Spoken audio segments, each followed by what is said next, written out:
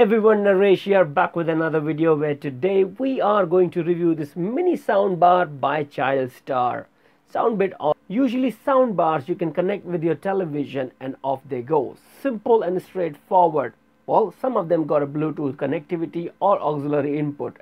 But you cannot take them out in your hand, use them like a boom box like I was doing in the beginning of this video. Okay? You can't do that, but this one you can because it comes with the battery and also got a few extra bits in it. Starting with this, got a Bluetooth version 4.1 stereo, FM radio, auxiliary input, micro SD card slot which takes about 32 gigabytes of memory card, and the USB port which also takes about 32 megabytes of memory as well, where you can use this speaker on your picnic as well with all your music on your USB drive or in your SD card. So first, in this video I'll be showing you what is included in this box. Second, the performance test, and I'm sure by the end of this video you will get an idea that is this device for you or not. A simple user manual, a 3.5 mm auxiliary cable for non-Bluetooth supporting devices, and a standard infrared remote control which takes two AAA batteries. Then in the end we have our mini sound bar which come with the 6-line drivers which are all mounted in the front. In the base of sound bar you have got the anti-slip pads. So on the top of the sound bar we have all control buttons which are multifunctional, starting with display and pause and call attend button, which will help you to work this soundbar as an hand-free in Bluetooth mode and also let you pause the music which you are playing. Then we have plus and minus which will also help you to navigate around your playlist and also increase and decrease the volume. Then in the end we have this M button which is a mode, help you to switch between the modes of running if you would like to play music from the Bluetooth device or want to play a music from your SD card or playing FM as well. So if we look into the back of the sound bar, we're going to find our on and off button, charging port, USB port, SD card slot and auxiliary port, and this all can be easily accessed by you lifting this cover all up like that. All the ports are available for you. The maximum card you can put in here is 32 gigabytes. Now let's power it up. Once the device is powered up, you're going to see this indicator light in the front of it, that what mode is it in.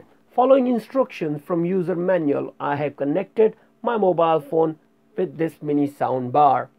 So now let's get into the performance test, where I will be playing music from my mobile phone and will be navigate using these buttons available on top of this mini sound bar.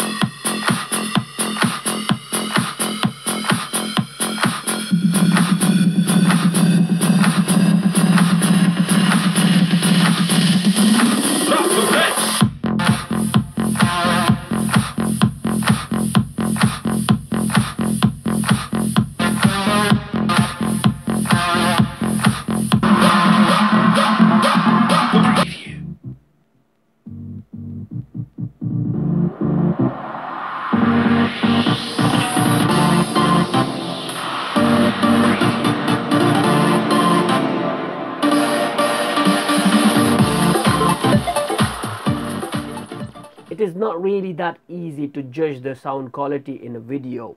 But to be honest with you, seems to be performing very nice and acceptable. Not that great, not that bad. Okay, so that will be all from my side. I hope you guys like this video. If do so, wanna hit the like button and subscribe for more as well. I'll be keep on bringing so many of them for you in near future. See you then, guys. Bye bye.